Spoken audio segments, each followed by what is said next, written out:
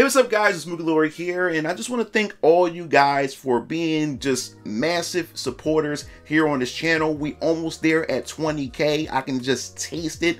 So we just gotta keep it pushing. I'm gonna just try to keep pushing as hard as I can as far as content. And it appears that a lot of you guys value what I say, love and hear my point and what I think about the things that's going on in the gaming industry, whether it's just gaming itself or the cultural aspect, the social aspect of what's going on in entertainment and gaming. So I really appreciate it. So let's see if we can get to 20K. So what's going on? 2024, we're only a couple days in this year and things are just crazy as far as great game announcements, but more importantly, the cultural, social aspect of gaming here in 2024. And we already covered just a couple of days ago about the Tekken director being accused of racism. And if you guys haven't checked that video out, I advise you to check this out. But when it comes to today's topic, we're going to talk about Stellar Blade, because Stellar Blade is amongst some controversy right now, and everybody's debating over it over the internet. And it's not because of its gameplay or when the game is going to release. Well, it has a lot to do with the game model itself, the female protagonist, because we just got a reveal of what the motion capture model looks like when it comes to doing all the performance and what the character and who the character is designed after in this game. And once that happened, the internet blew up and everybody started arguing and debating about it and started questioning Western developers and how they design women and how they depict women in modern gaming today. So before we step into this video, make sure you hit that subscribe button, that notification bell for more gaming content here on this channel. So we're going to dive into this topic because this is very controversial. It shouldn't be controversial. I mean, you can see with your very own eyes. Before we even get into the whole Stellar Blade situation and the motion capture model herself, I just want to just talk about the overall aspect of how Western developers depict women and how Eastern developers depict women when they pretty much incorporate them in their game, especially when you're pretty much taking their likeness and then you pretty much translating it over into the video game itself. I mean, I already covered it in a couple videos. If you want to go check that out as well, you can check that out in the description below, or I'll post it up in the card. But this is the video that pretty much just like set the trend, set it in motion for people to have this discussion. It pretty much brought out into the mainstream. But the thing is, just recently I had made a post. I saw this collage showing how Western developers depict women in video games, and I took the collage. I didn't create it myself. I seen it because it's being shared over the internet, and I decided to share it to my audience. And my God, the debates was just going on. And as you can see, the whole collage of Western developers and how they depict women, and also there's probably, I say there's one I would probably disagree with that's on the collage, which is the female protagonist in Grand Theft Auto 6. I don't think she's bad at all. I think they did a pretty good job. Rockstar did a pretty good job with her, and how the women and the female models look in the game in general in Grand Theft Auto 6 is like crazy. So I pretty much disagree with that. And then many people talk about Poison Ivy is just a child, but when it comes to children, it's not talking about the hotness of them. It's just the overall design of how they depict, especially the female children, especially in games. But that Poison Ivy is just fucking hideous. And a lot of people had a lot to say about that. But I digress. So it had brought up this discussion once again. Is this done on purpose from Western developers? Now that we see a lot of perfect example of how Eastern developers depict women when they take them from motion capture and then translate them over into the game. So remember, we talked about it before, how Western developers depict women, especially when you look at the haircuts. The haircuts tell it all and explain it all about what type of game that you're going to be getting when you see the female protagonist that looks like this. And then also we talked about how black women are depicted. They take the most hideous designs for black women and they just hit them with the ugly stick. And when I give my opinion on it, there's a lot of people that agree, but then you have other people who just see nothing completely wrong with it. But that's fine. That's their opinion. But despite those examples, many people would say that, hey, no, you know, Eastern developers take the female models and they make them look anime, make them look more cartoony, unrealistic, and then Western developers make them look realistic, and it just boggles my mind how's that being realistic when you actually see the realistic model from Western developers, and then they in stark contrast look completely different from the game model. But then when you look at the Eastern developers, all they did was take the exact person, the exact mocaption model, and then put her exactly in the game, and she looks the same. They almost look like identical twins. So which one is more realistic, the Eastern side or is the Western side? Which one is it? Because it just baffles me. So I digress. But the most important thing, after we had this discussion over the internet, and many people had this discussion over the internet, but we never had somebody within the industry themselves weigh in on the discussion. And that's where we fall into Alanah Pearce. Alanah Pearce, if you don't know who she is, a personality on IGN where she did a lot of hosting. She was like a female host on the channel. And back then when I used to watch IGN, my favorite was Jessica Chobot, and then of course Naomi Kyle, and then you had Alanah Pearce. I think those were the three wonderful ladies that were on IGN that brought a lot of eyes, brought a lot of viewers to the channel to go watch what's going on in IGN.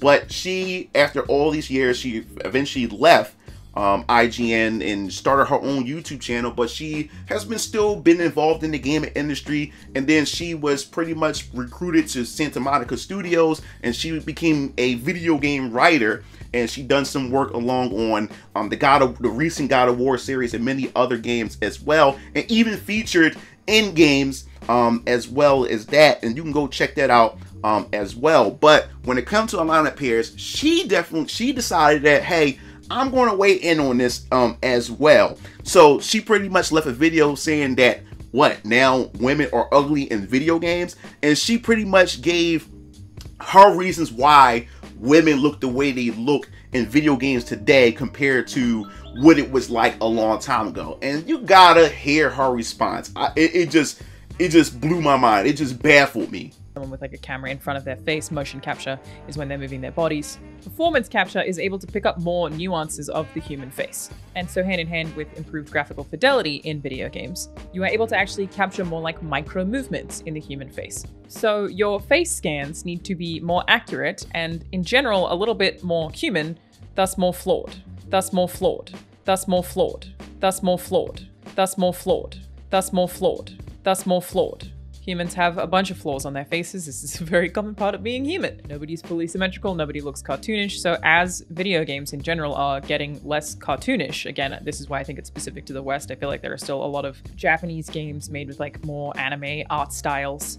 It is easier to make somebody look perfect, essentially, and thus less like a real human. But you have to have more accurate face scans that can't just be about symmetry, where like maybe they would have created a face that looks a lot more cartoonish, because then you are picking up the facial expressions, those micro expressions in people's faces. And you are often taking a model and mapping it onto the performance capture and blending those two things, which is an awkward process in general, especially if your models are different to your... Could you believe that she actually said that?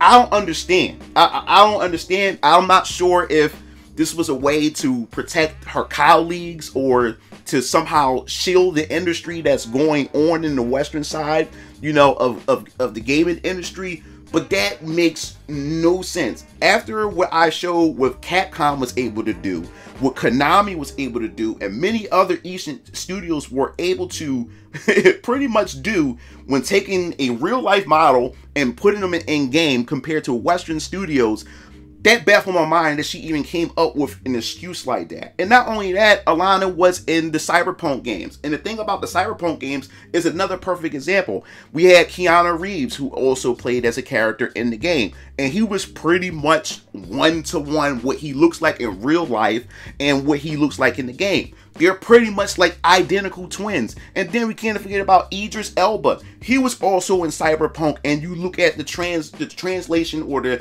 transferring from the real life Idris Elba over to the game, and you can pretty much not like say that, damn, they like the same individual. You know who they are the moment you play the game. You can recognize them.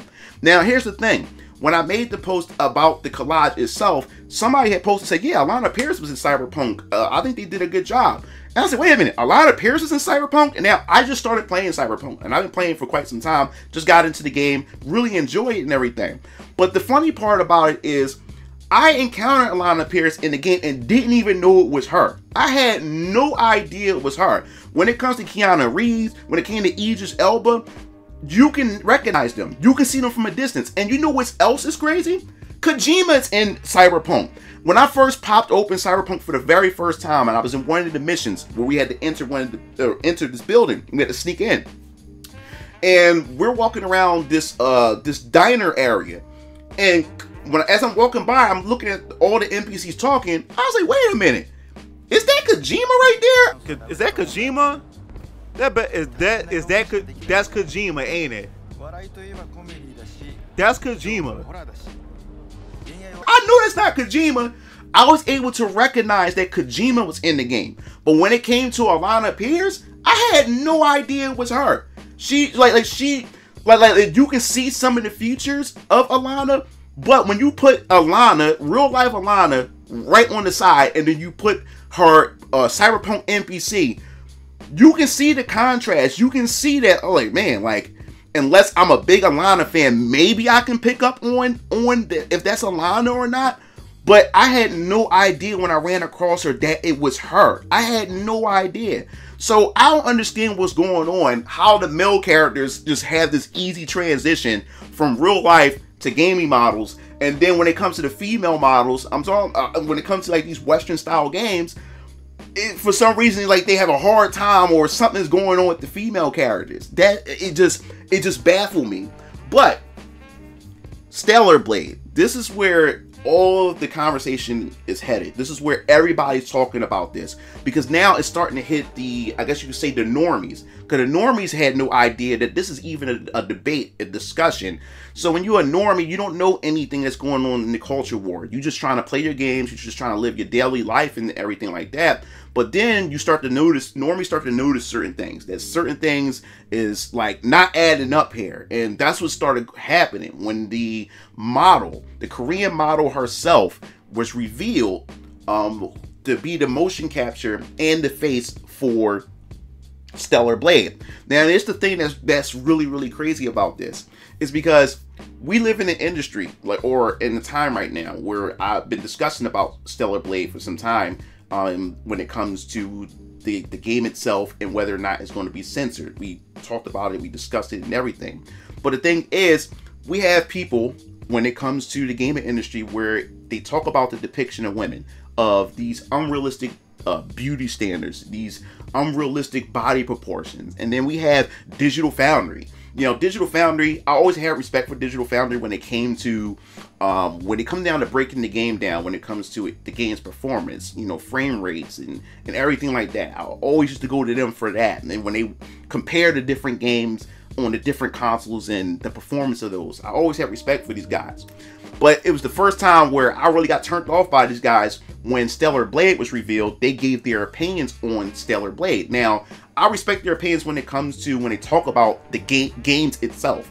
You know, the what works behind the games and how these games run. But when it comes to their social political point of view, I don't give a fuck about what they have to say. You gotta hear the response they had to say when they weighed in on Stellar Blade itself and the female protagonist. I do think the character model was actually like very distracting in not a good way, because like with the camera angles chosen, it just felt like this game seems like a game that came out in like 002 in terms of its, you know, like character design. It's like a bit old and not flattering, I don't think, for a modern audience. In comparison to something like Forspoken, which has, you know, I mean, yes, it has a much more realistic looking character designs. It's not these hyper proportioned, it's not these hyper proportioned, it's not these hyper proportioned, it's not these hyper proportioned, it's not these hyper proportioned something or another's, but it also seemed, I don't know, a bit more grounded in a way that I found much more appealing than what we saw here. And this is what I'm talking about. These dudes have no idea what they're talking about when it comes to this. And these are the type of males that people see as the figureheads or the people that people will go to get their information from. These soy drinking beta males and their opinions doesn't matter. But this is the current state that we're in. These are the type of males that's running our gaming industry and that's running our entertainment, which you need to check out my video, the collapse of the male image and what's been going on when it comes to males in modern society in general. You need to go check that out. But these guys are a perfect example of that. Like, no one cares about your opinion, and I lost a lot of respect for them even saying that. And now that we have the reveal of the actual motion capture model of the main protagonist for Stellar Blade, it debunks everything that people have to say when it comes to unrealistic beauty standards and unrealistic body proportions. Because I discussed before in a video talking about body proportions, which you can also check out as well. Women come in all different shapes and sizes. And a lot of these body proportions that many people would say is unrealistic, you can find a woman that it looks exactly like that. So what is it? It doesn't make any sense at all. And when you look at society, when it comes to this whole body positivity, this is literally body shaming when it comes to this, where you come to censoring women's body. And then on top of that, when you look at the models itself, especially when it comes to Stellar Blade, or when it comes to this whole movement, and which I find like so hypocritical, is because if it's about equality and it's about body positivity, and when it comes to the body proportions and everything like that, it's not spread evenly across the board. There's nothing equal about it because it's only directed towards women. You don't see that happening to men. As I said before, when it comes to motion capturing the male model and you bring them over to the game, they're pretty much identical, one-to-one, and like twins. But when it comes to Western developers, when they take female models, they look nothing like them. It's like they beat them with an ugly stick. So when it comes to this, it's not evenly done across the board. And another thing I want to point out, which I find funny, my daughter recently, or just a couple months ago, one day she walked in and saw me looking at some clips of Resident Evil. So my daughter never really played Resident Evil, and my daughter's 14 years old. So she played games, but Resident Evil was something that she never played before. But she came in and she saw Leon Kennedy. And my daughter saw Leon, the game model itself, and fell in love with Leon. And then I introduced her to Final Fantasy VII, the OG one, and then remake, and she's falling over Cloud, Sephiroth. It's just so funny. But back to Leon, my daughter just fell in love with Leon, and then all she does is watch fanfics with Leon and got fan art of Leon. She's just in love with the character Leon. She just thinks he's handsome and cute and all this other type of stuff. But one day I was in my room, I was working on a video, and my daughter came in and she was like, "Father, how come you didn't tell me that Leon is based after a real person?" I was like, "What are you talking about?" She said, "Dad, I didn't know that in Resident Evil that the characters in the game are based after real people." I was like, "Oh yeah, the motion capture." And this what proves my point of what I'm talking about, is because as you see right here, this is the male model to Leon Kennedy. It's based after him. And you can see the comparison between the two. A perfect translation from real life to the actual game itself. And my daughter only thought that this was just a video game character. But then when she seen the model, my daughter fell in love with the real life model as well, because it's pretty much one-to-one, similar to, or straight across the board. And as I said before, Capcom, Eastern developers done a good job with that. Also, Claire Redfield, the same way. They took her, translated her, Jill Valentine, everything. And this is what we're talking about when it comes to this. So if they can do it, then what's the excuse for Western developers? It just doesn't make sense at all. And then look at Genshin Impact. Genshin Impact is the same way. We have all these different motion captures. The technology is there.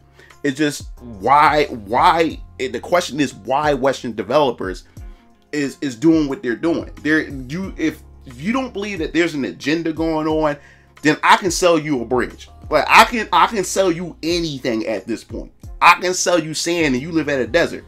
I can sell you snow and you live in Alaska. I can sell you anything at this point if you still don't think that something isn't up or something isn't going on within the industry itself, especially on the Western side of things. And the funny part about it is, after the Stellar Blade model was revealed, then we go into body shaming tactics from these people. Because you had somebody said that if you like this model, then that means you're attracted to a 12-year-old girl.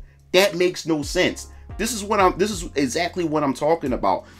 Like when it comes to body proportions, which I also did a video on that. Women come in all shapes and sizes. And what also debunks this is also cosplayers. I shouldn't have to repeat myself.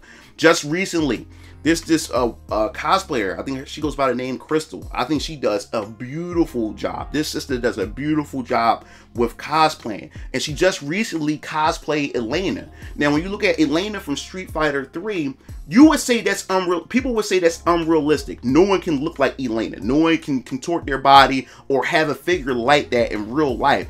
And many people would say that. But then when you see her and she's cosplaying Elena, look at that frame on her. Look at her body. Look at the muscle definition that she has. These body proportions are attainable. These are achievable. So, like, we need to get out of this head that a lot of things that we see is unrealistic, or this is putting these unrealistic standards on women, when there's plenty of women out there that looks like this in real life.